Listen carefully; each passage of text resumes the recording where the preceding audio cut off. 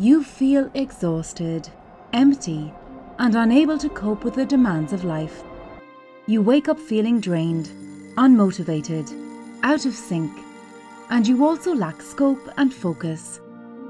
You know you shouldn't feel this way, but you have nothing specific to pinpoint and say, that's the reason for the way you feel. Nothing is wrong with you, nothing hurts, yet something feels off. And this sense of feeling off is often misinterpreted by colleagues, friends, and even family.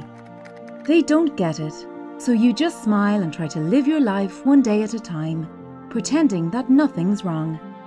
You are not lazy, you work hard, give it your best, and yet life somehow feels devoid of meaning. In this place, nothing presents interest, and most of the time all you want to do is sleep and be left alone.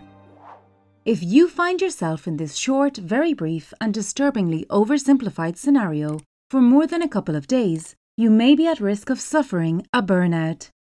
Burnout is a relatively new term that was first coined by Herbert Freudenberger in 1974 in a book entitled Burnout: The High Cost of High Achievement.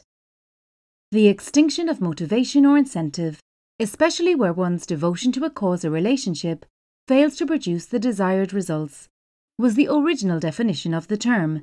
In simpler words, if you start feeling like you hate your job, like nothing makes a difference anymore regardless of your input, or if you simply lack the energy to do something, you are showing signs of burnout. Your job usually has a strong say in this, but certain personality traits such as perfectionism and pessimism are notable factors as well. Burnout is not just a figure of speech anymore, as it has been declared a legitimate medical diagnosis by the World Health Organization. In their words, it is a syndrome resulting from chronic workplace stress that has not been successfully managed. While burnout is often wrongly identified as just a feeling, we can now actually observe changes in areas of the brain using functional MRIs under certain kinds of experimental stresses. These changes especially occur in the limbic system, which is responsible for the feeling part. Burnout can make our amygdala larger and affect how our prefrontal cortex operates. This might sound scary, but one can actually see it as validation that there are actual changes in our brain that point towards our feelings and state of mind. So, how did you and I get to this exhausting state of mind? The reality of today is harsh and has little empathy for our mental health. In less than 2 years, we've gone from a stressful office environment, sprinkled with random smiles, awkward encounters, and oddly hilarious pet stories by the elevator, to a computer and a smartphone screen which replaces it all. And what we lost in the transition is something precious and near impossible to replace. The little things in everyday life that made us smile without even realizing it. Yes, Joan still sends you funny emails, maybe even a funny video of her cat every now and then. But is it the same? If you've been feeling burnt out and hopeless lately, worry not, because there are certain things you can do to start feeling like your old self again. Number 1. Asking yourself why and what might seem to be too much right now, but the cause of burnout could be something easy enough to identify on your own. Are you feeling that way because you're taking on way more responsibility than you can handle? Or maybe your habit of perfectionism is something to blame. Or perhaps you need help with something, but are always afraid to ask.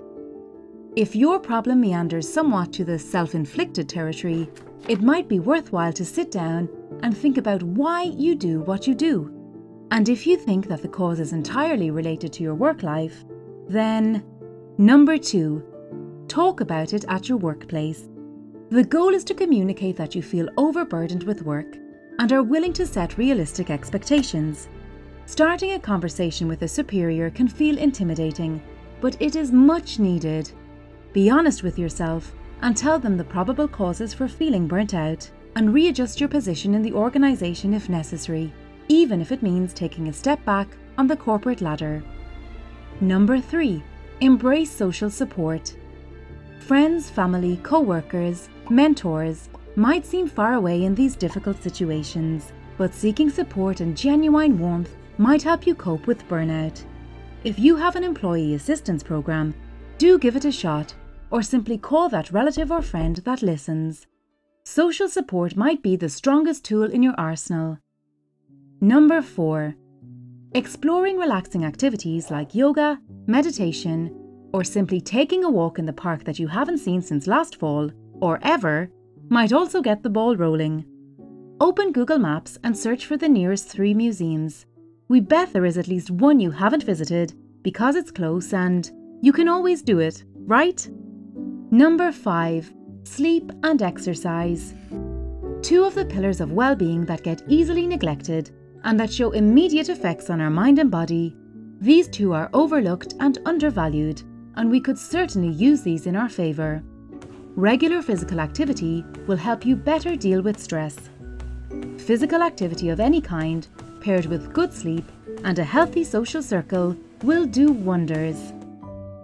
Last but not least, number 6, mindfulness joins the list. Mindfulness is an act that focuses on your breathing. It increases awareness and invites you to be in the now. We find refuge in simply breathing in our calm pattern, even in the stressful work environment, focusing on our happy place. Keep your mind open and consider any options that you feel might be healthy for you. Do take burnout seriously and do not let a difficult environment or job get the best of you. If you are running out of ideas or you feel you are unable to get ahead for a prolonged period of time, do seek a professional to find out what's wrong and how it can be treated. Meanwhile, please do share your story. Let's get the conversation started in the comment section below.